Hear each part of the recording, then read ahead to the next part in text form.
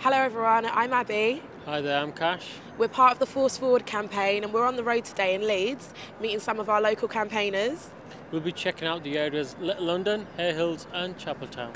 We're going to be hearing their views on policing and crime and most importantly finding out what they'd like to see changed.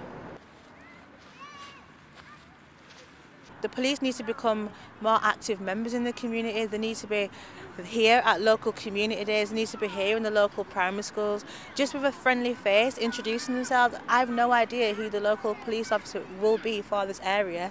But yeah, as soon as I see the police, it's stay away, what are they doing, they look suspicious, and then I find myself acting suspicious and I'm not even doing anything.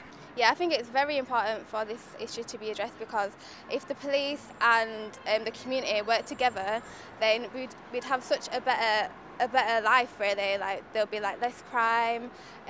We could like invite them to like events and stuff. Like we had there's like a street party going on down there, and it can ensure that at least we can have a good time and know that nothing's going to happen, and that if it did, it'd get solved appropriately and in like the right manner.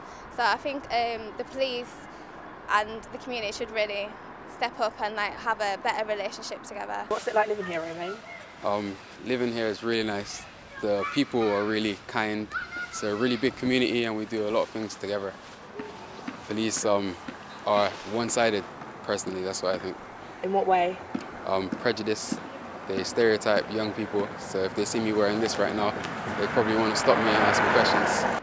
I'd say it's quite a rough relationship in terms of it's not really positive. You don't really get a lot of high, friendly vibes from both the police and the young people.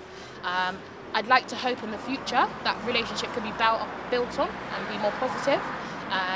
But at present, I suppose it's just a work in progress at the moment. That's why we're doing this campaign, to kind of see what we can, put forward and how we can help to make it a better place for both police and the young people.